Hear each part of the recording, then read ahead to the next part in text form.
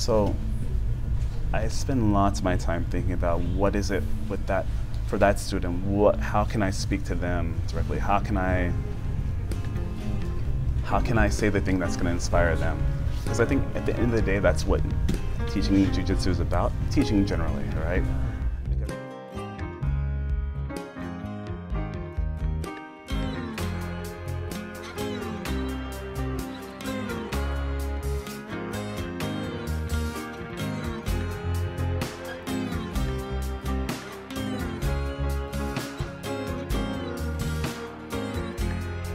My name is Larry Hope. I am originally from Houston, Texas. I lived in New York for about 13 years, and that's where I started jiu-jitsu. I started under Aaron Milam. He's a black belt under John Danaher, who's a black belt under Renzo Gracie. So it's the Renzo Gracie lineage. I've been training for about 10.5 years. And I've been doing jiu-jitsu in Hawaii for I moved here about 3 years ago. I moved here because I was just getting really tired of being in New York. Came here on vacation. I had some good friends who already trained at Nova Uniao. About 9 months later, I moved. Yep, and the rest is history. Then I started the school in January 2018. So right now is July, end of July. So about 7 months. My name is Spencer Toyama.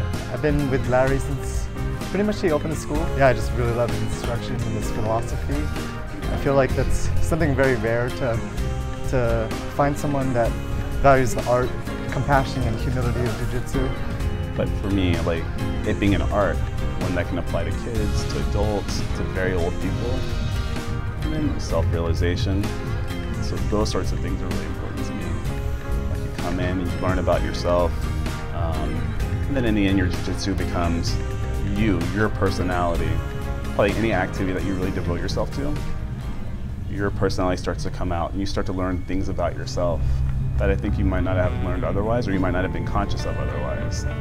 So my name is Andy Detra, and I met Larry probably about 6 months ago at an open mat, and he was just wiping the floor with everybody, not in a bad way, but just like he had so much style and panache, and I've just been hooked on the workshop ever since.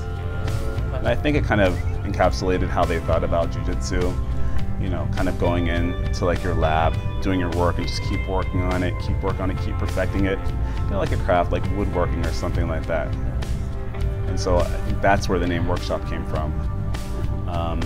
And then once I started school, of course, I'm going to call it Workshop because that name is close to me and my instructors, and I'm close to my instructors, so Workshop made sense. My name is Thomas Kambongsa.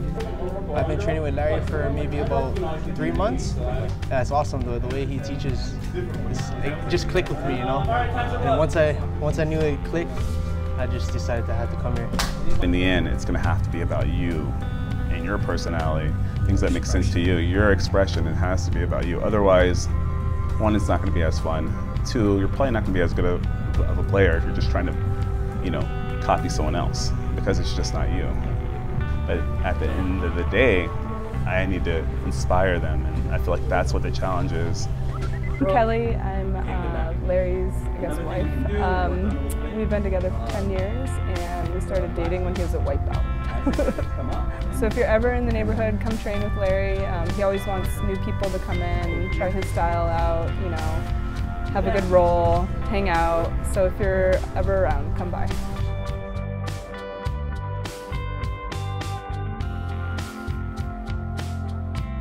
Maybe the most important thing about jiu-jitsu to me is finding a group of friends, you know, a family. Because at the end of the day, that's what's going to keep you here. At the end of the day, it doesn't matter how good you are at jiu-jitsu. It doesn't matter who you can submit. What does matter is that you have good people that you enjoy being around, that you know, develop bonds with.